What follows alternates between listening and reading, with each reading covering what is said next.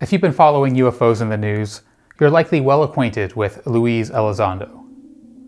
By most accounts, Elizondo led the government's UFO data gathering program, ATIP, from 2008 until 2017, when he quit in protest of the government's not taking his program's findings seriously. After resigning, he joined with other former government officials and rock star Tom DeLonge to publicize the non-classified evidence of unexplained phenomena. To date, the Navy FLIR videos and David Fravor's Tic Tac UFO testimony. Many take what Elizondo says with a grain of salt, and for good reason. The counterintelligence community, of which he is a part of, has a very sordid past with the ufology community. But when you hear Elizondo talk, it's hard not to take him at his word.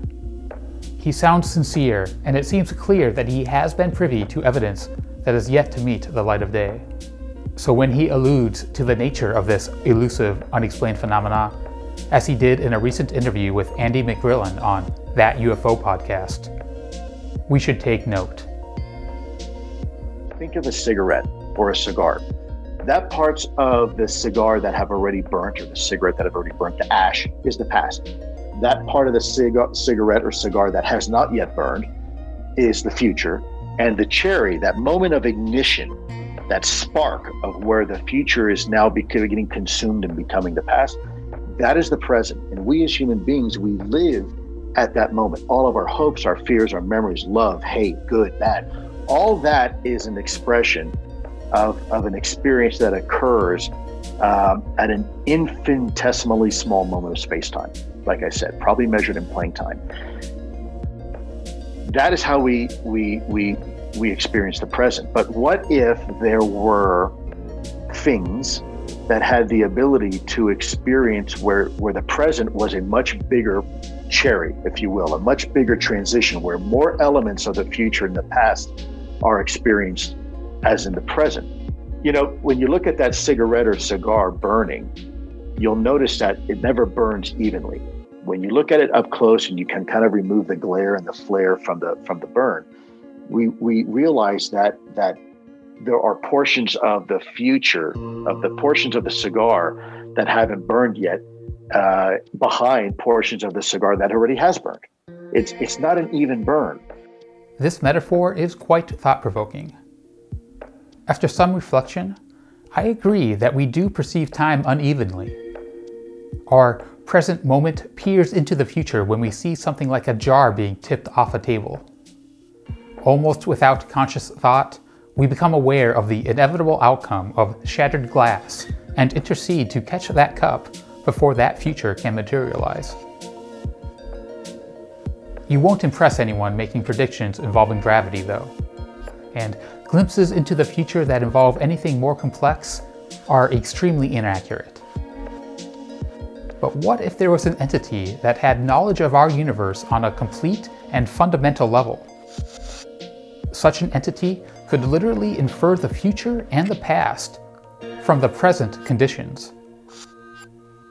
Instead of the small amount of uneven burning at the transition from past to present, it'd be as if they see the entire cigarette burning at once. This isn't a new idea. It goes back at least 200 years when noted early 19th century astronomer, physicist, and mathematician Pierre-Simon Laplace introduced us to the Laplace demon. We may regard the present state of the universe as the effect of its past and the cause of its future.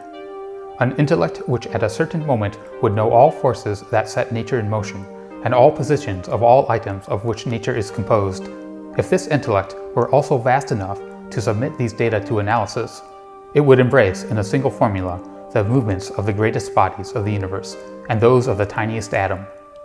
For such an intellect, nothing would be uncertain, and the future, just like the past, would be present before its eyes. In many ways, such an entity is the logical conclusion of a universe built on determinism, the concept that there is a direct cause behind every event.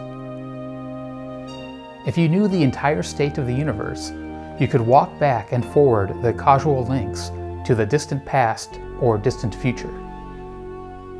Thus, if an intelligence, entity, or demon possessed perfect information about the state and rules of our universe, their thoughts wouldn't be guesses of what was or is yet to be, but instead entirely accurate projections of the future or the past.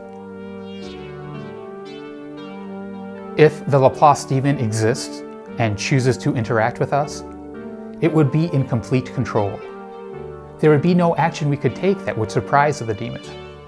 It knows exactly how you would respond to any stimuli, and exactly how your response would percolate to the rest of society. If the demon wanted to steer a lesser intelligence, us, towards a certain action or introduce themselves to us, it would know exactly how to ease us into it. Aggressively interacting with us would likely shatter our worldview and may have devastating effects on society. The first stages of their interaction with us may thus seem bizarre. We would likely not be able to connect the dots between the demon interacting with us and the rippling effects it has on society. But eventually the ripples would pile up to waves, and we would then be ready for what the demon has in store for us. Is this happening to us right now? Many claim that the elusive phenomenon studied by Elizondo and ATIP have been revealing themselves in just the right ways and moments to get the ball rolling. Could this slow roll of disclosure be driven not by shadowy government figures, but rather the phenomena itself? Perhaps. The concept of the Laplace demon is a bit to swallow, though. Complete knowledge of every atom in our universe seems an impossibility. And it is, according to the currently known rules of physics. The Heisenberg uncertainty principle tells us that the complete state of the universe is unknowable.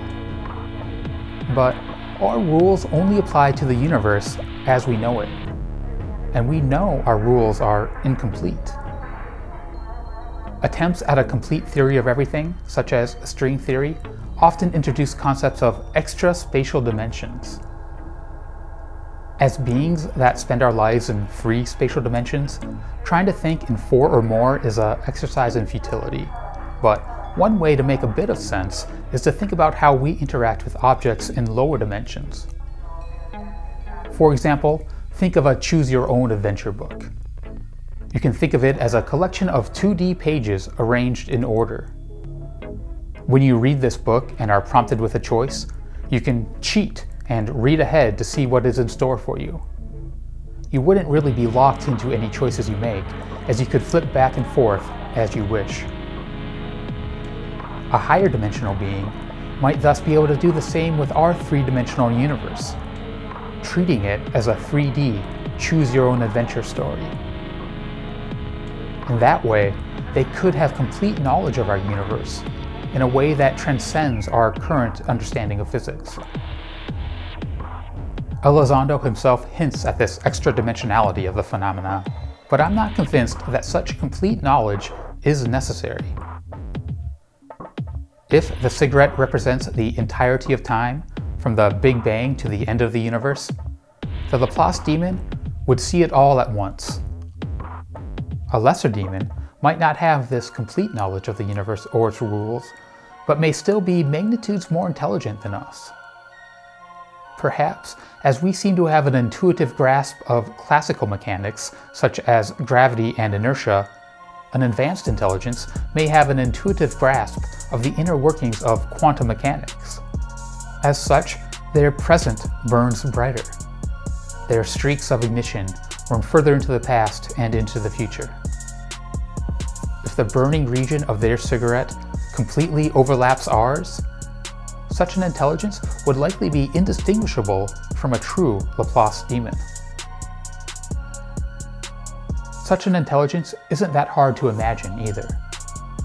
Imagine if the entirety of humanity were linked with light-speed telepathic communication and we experienced a hive mind or Borg-like existence. Such a possibility seems far off, but plausible. If this happens, would we be 7 billion times more intelligent? It's hard to say. We'd all be running the same hardware, but we would have 7 billion times more points of data.